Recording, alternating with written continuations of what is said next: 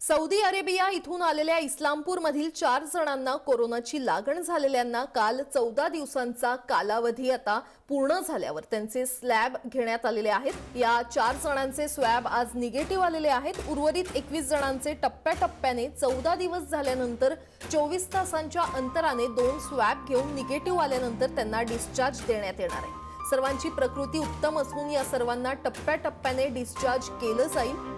सोमवारी किंवा मंगळवारी त्या 4 जणांना डिस्चार्ज देण्यात येईल।